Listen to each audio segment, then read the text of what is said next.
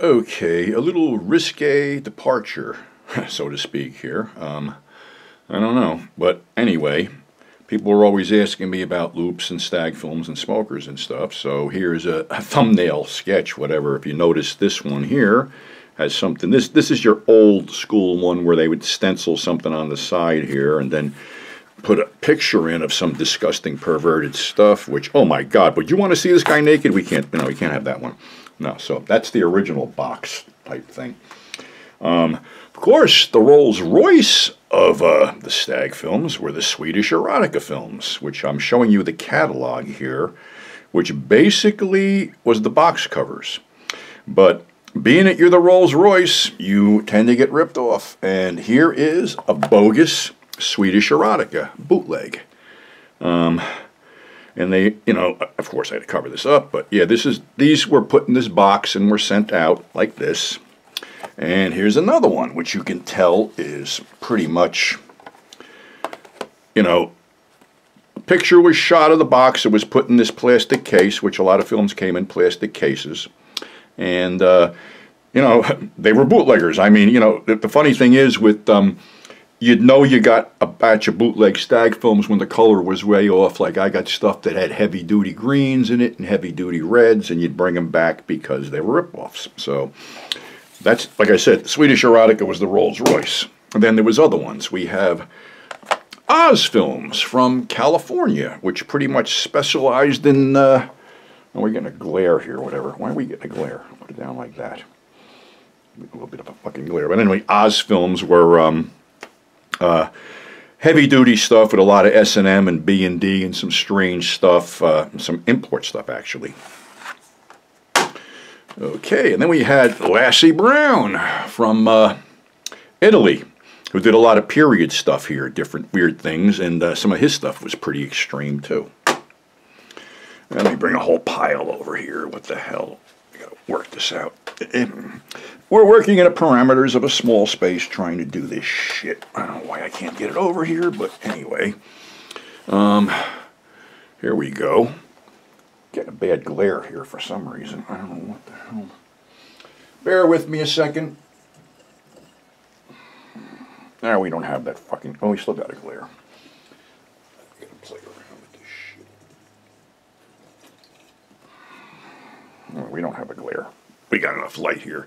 Sorry, playing around here. But anyway, hey, John Holmes has his own line, John's Girls, which had about maybe a dozen or so releases, maybe more. Here's a better shot of the Oz films, 8mm color films from California. And here's another like nondescript box, quality film products, and they would basically stencil on the side there like this is the Paradise number 36. Here's a bootleg. What they would do is pretty much take a color film, copy it in black and white, slap this little photo on a box, and bang. There you go, another bootleg. And here's one with, how can you top a company called the Bionic Cock? 6 Far Out Sex Adventures, Sword Throat, Jam Session, Terry's Aria, Full Mouth, Queen of Paradise, and the Candyman. Collect the complete series. And of course it would be like the Candyman on the side here. Then you had Climax Originals. Look at the price on this, 50 bucks. $50. Usually they would stick a photo here. So that's Climax. Now we got the stuff we sort of had to cover up a bit with, from Stockholm, Intimate Love Films. If Stockholm was probably close to Manhattan, yeah, you'd be right. And of course we have a little B&D favorites here. This was a, high production. My Favorite Pains, $60. And we also, we had transgendered stuff back then too, which probably is politically incorrect, but this was the dawn of this whole stuff, and it became a cottage industry, the she-male encounters thing. It started off, I think, I'm trying to remember, because I sold the damn VHS tapes. There might have been 6 or 7 tapes, then all of a sudden, with DVDs, this exploded, and honestly, I made a lot of money on this stuff back in, going back in the early eBay days before you got screwed with the shit. So here's another bootleg box for a Swedish erotica. Then we have Bizarre bondage films. These were import. These were all like, you know, some of this stuff was professionally shot. You know, toward the end, it was all professionally shot. But, you know, in the beginning, some stuff was half-ass shot in motel rooms and shit like that. But these were professionally shot. And, you know, they got better looking boxes like Playboy Productions and Penetration Films, Affair Films, and the bogus imported ones, which makes you think you're getting something special. And this one was Vanessa Del Rio with Little Big Man, who the Little Big Man was Ralphie De Jesus from Bloodsucking Freaks. Go figure. Then we had Love Films. Of course, I had to cover that one up. Sex Fantasies was another one. Cream Films. Move these out of the way.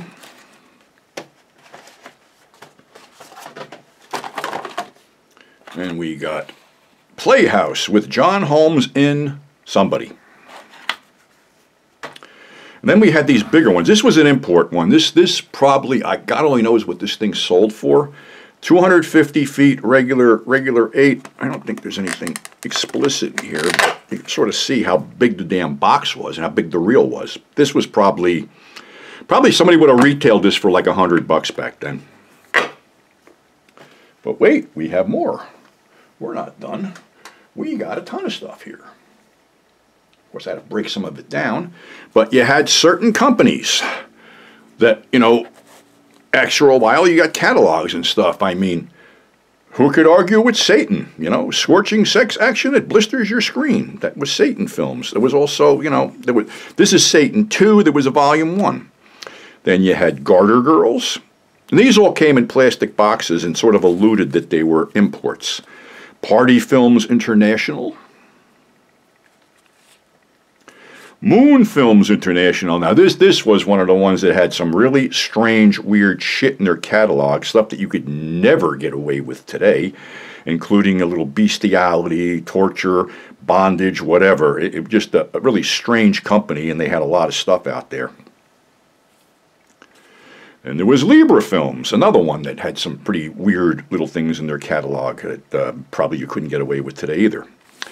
Then you had Direct from Copenhagen, and this was the real deal, Color Climax Films. It started in 1974. These were really nasty import German films, which basically featured a lot of stuff that we can't really say here.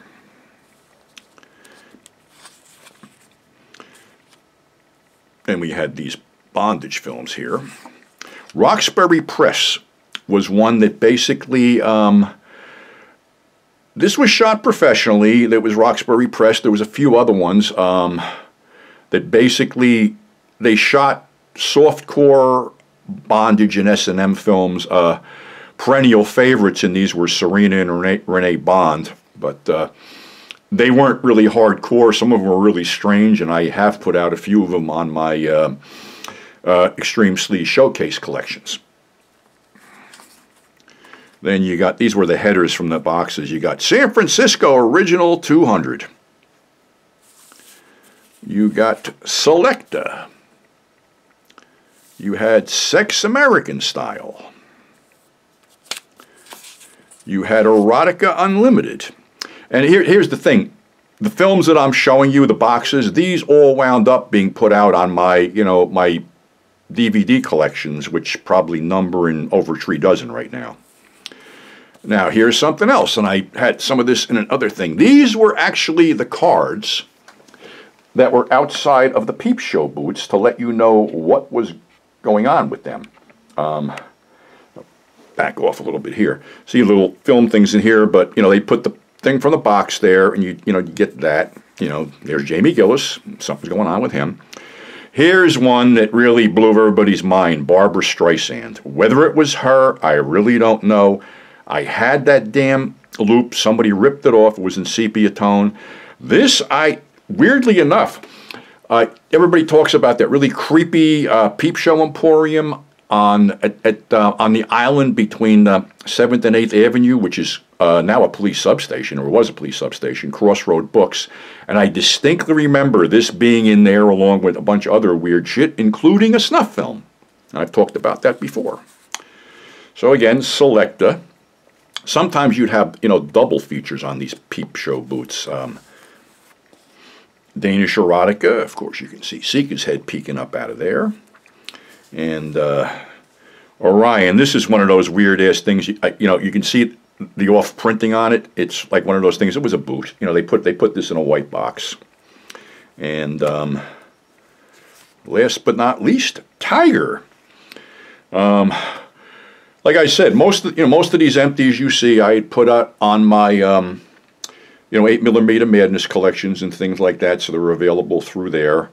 Unfortunately, film stock does not hold up. The colors sort of fade to a reddish tint. Then they are basically fade away to nothing. And some of them get what is known as vinegar syndrome, which basically the film has a chemical reaction and is breaking down and gives off a vinegar smell, which weirdly enough can be transferred to other films. It's almost like a virus. It's like a chemical breakdown. There's ways to treat it, but it becomes expensive. And basically, if you have a film that's starting to go like that, you got to treat it right away, or you'll infect your whole collection. So here's a little trip back in slime, and I hate to end this on a sad note, but I just found out that Lisa Loring, Wednesday from the Addams Family, passed away today. I believe today is like January 29th, I believe, and she passed away at age 64. So rest in peace, Lisa.